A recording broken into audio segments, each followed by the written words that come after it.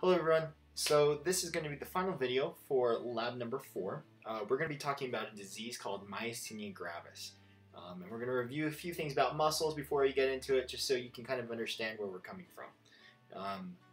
This is going to help you really understand moving forward about how our excitation and contraction coupling can be thrown off.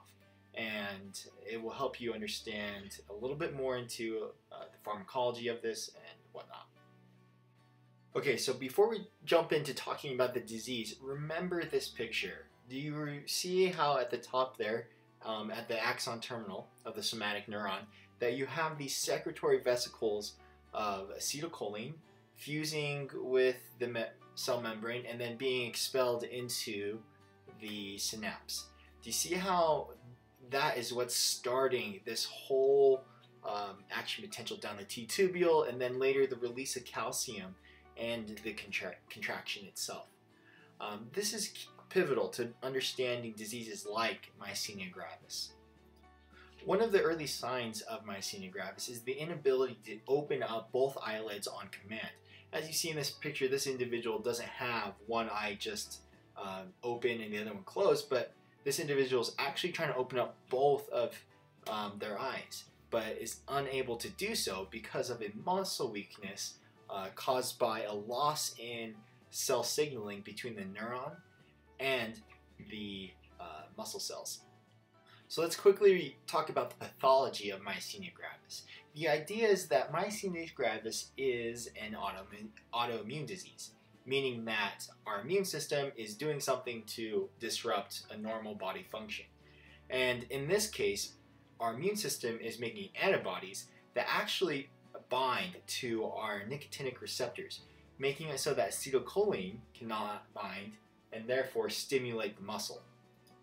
This means that there cannot be a muscle contraction, and we don't get any support to be able to open that eyelid like in the picture that we saw just before. One of the things that we can do to treat this disease is to focus in on that neuromuscular junction, where we get our neuron and the terminal button to meet the motor end plate. Now what we're doing here is we have to think, okay, how can we get a signal to go through? So if our antibodies are bound to our nicotinic receptors, we can actually increase the concentration of acetylcholine inside of the synapse.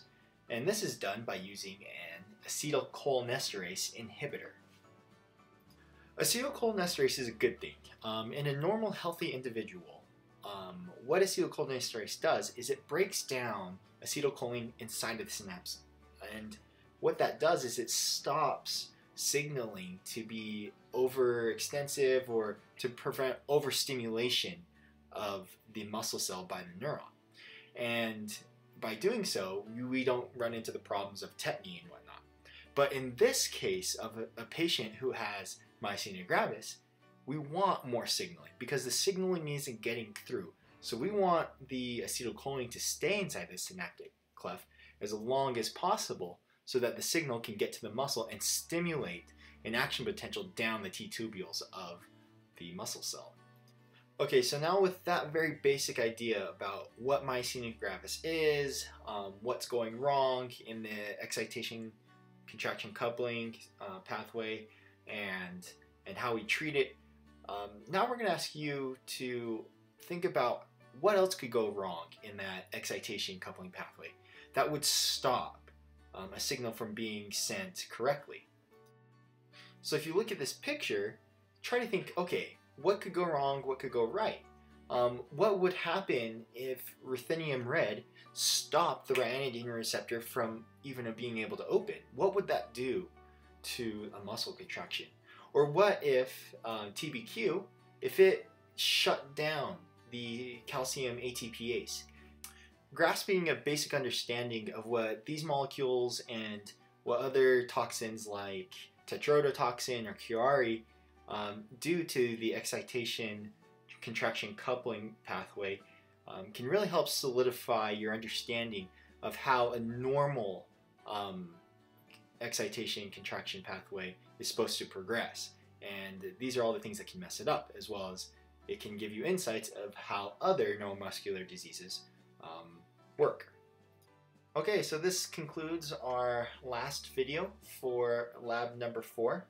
Thank you for watching.